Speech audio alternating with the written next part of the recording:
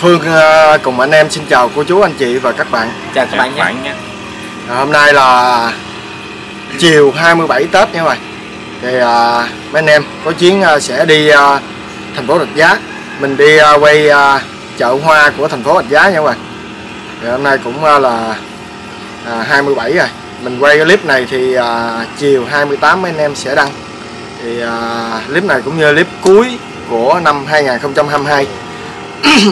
Thì mấy anh em sẽ nghỉ Tết rồi qua sang năm mấy anh em sẽ quay lại. Thì nhân dịp năm mới đến thì Phương cùng anh em xin chúc tất cả cho cô chú anh chị và các bạn năm mới dồi dào sức khỏe, làm ăn phát tài.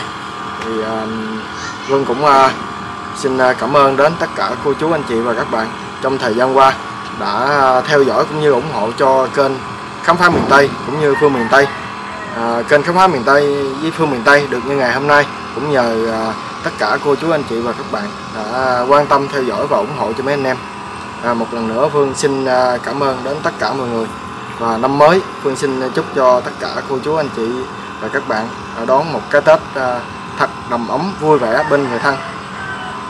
Mấy anh em chúc cho Thông cũng có đôi lời chúc đến tất cả cô chú anh chị các bạn năm mới năm 2023.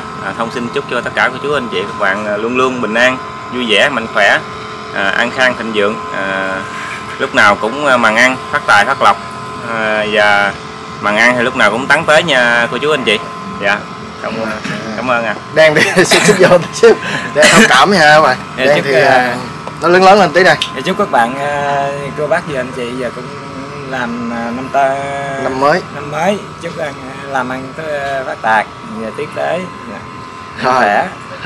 Vậy là ok các bạn, tại thông cảm cho đen ngày nào giờ cũng ít nói chuyện các bạn nên cũng không có rành, cũng lấp dấp lên kêu mà mỗi lần kêu mà nói chuyện là rung mặt này xanh lè lên. Bây giờ thì mấy anh em sẽ chuẩn bị đi ra thành phố Rạch Giá, mình quay chợ hoa xuân của thành phố Rạch Giá. Phương mời cô chú anh chị và các bạn cùng theo chân ba anh em để xem chợ hoa xuân của thành phố Rạch Giá. Đi khám phá ngày xuân của Kiên Giang.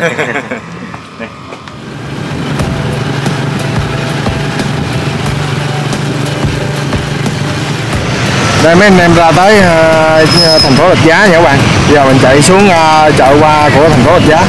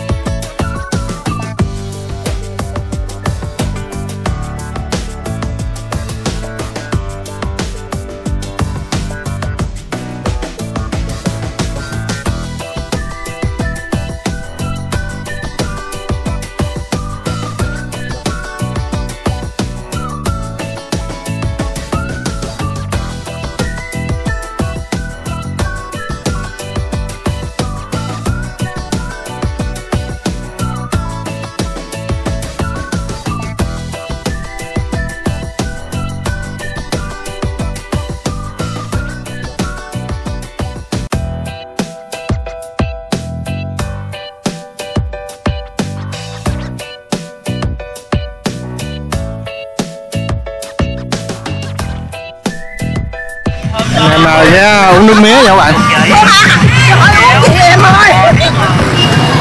Mấy anh em xuống khu đô thị Phú Cường nha các bạn. Ở đây người ta cũng có bán bông nữa rồi. Bên đó, bên đó người ta bán bông.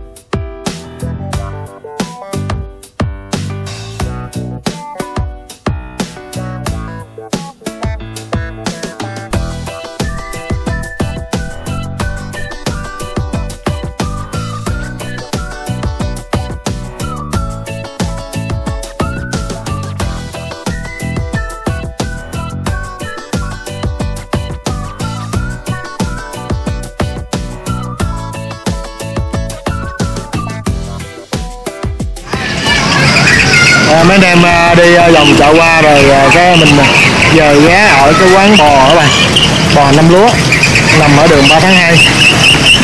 Mấy anh em vô đây ăn cái rồi mới về nha các bạn. Quán này cũng đông nữa các bạn.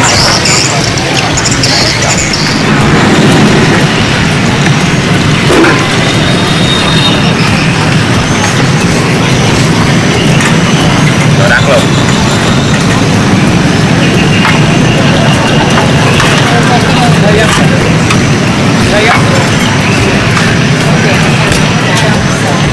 Rồi cái lẩu bò cái ba anh em người con trai thôi ha.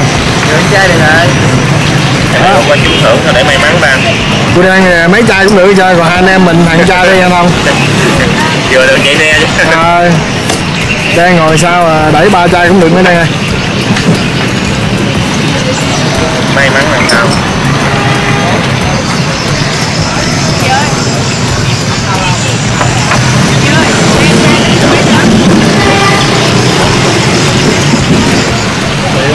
Do cái đi, chúc mừng năm mới cái đi rồi. Chúc mừng năm mới luôn. Xin mời các bạn nha. Bạn nha. Mấy anh em xin mời cô chú anh chị và các bạn luôn nha. Hôm nay đi chợ Hoa Xuân của thành phố Rạch Giá. Mấy anh em ghé ăn cái lẩu bò các bạn. Ăn xong mấy anh em về. Thì ăn mừng cuối năm á, Thì cũng như là ăn mừng cuối năm nha các bạn. Chưa đâu, còn ngày mai nữa. Ngày mai mấy anh em đi thăm lời một chuyến rồi đăng bên kênh Phường Miền Tây nha các bạn. Sẵn ngày mai là ăn tất niên luôn đó. Tất niên luôn. Ăn tất niên với cá chê. mời làm vài món thú anh Tư vô chơi, điện quế xuống nữa. Mấy anh em làm chập xuyên xương tất niên, coi như là buổi chia tay năm cũ bước sang năm mới. Rồi dùng đi. Rồi ăn được rồi, chín rồi. Chín rồi. Không cũng xin mời cô chú anh chị các bạn lẩu bò luôn nha. Đây là món phèo nha các bạn. Phèo non xào dưa cải. Phèo bò luôn các bạn. Ăn cái dưa cải nấu nêm nếm cũng ngon lắm. Chưa anh. Rồi vô cái.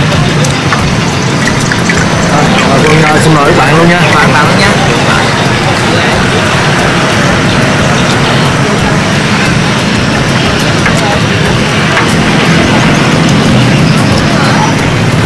Rồi mấy anh em cũng mới ăn xong nha các bạn. Giờ đang chạy về các bạn ơi. Rồi mấy anh em mới về tới nhà luôn các bạn ơi.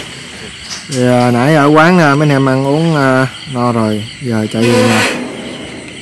Thì, chiều giờ thì mấy anh em đi ra thành phố Rạch Giá quay chợ hoa xuân của thành phố Rạch Giá. Năm nay thấy bông này kia không bằng năm rồi ha. Không bằng. Năm rồi ở dưới Phú Cường làm hoành tráng quá, năm nay trên này nó ta chia ra lẻ tẻ nhiều chỗ quá đó bạn, cho nên là không có tập trung chỗ, cho nên là bông không được nhiều, không được đẹp như mấy năm rồi. Rồi là bích đường đi luôn hả? Thì mấy anh em cũng quay clip này chợ hoa xuân này thì chắc mấy anh em nghỉ Tết nha các bạn. Năm nay tính là còn quay gói bánh nữa các bạn. Năm nay có gói bánh nè, rồi bắn pháo hoa nữa. Phương tính năm nay em cho mấy anh em nghỉ sớm nha các bạn. Công việc cũng vòng ở nhà không rồi. Mấy anh em đi làm suốt rồi cũng không có quét dọn nhà cửa này kia được các bạn ơi. Nên năm nay mấy anh em nghỉ sớm, chứ thường năm là tới 30 mấy anh em còn quay bắn pháo bông nữa các bạn. Tới sáng 1 nó nhân. Thôi chuyến đi quay chợ hoa xuân của mấy anh em đến đây Phương cũng xin kết thúc. Giờ xin chào các bạn. Chào các bạn. Hẹn gặp lại các bạn qua năm mới 2023. Mấy anh em sẽ làm những video hấp dẫn hơn để gửi đến cô chú anh chị và các bạn. Mong cô chú anh chị và các bạn luôn luôn ủng hộ cho mấy anh em, để mấy anh em có thêm động lực để làm những video hấp dẫn hơn gửi đến cho mọi người cùng xem. Thôi giờ mấy anh em chia tay năm cũ, chuẩn bị bước sang năm mới.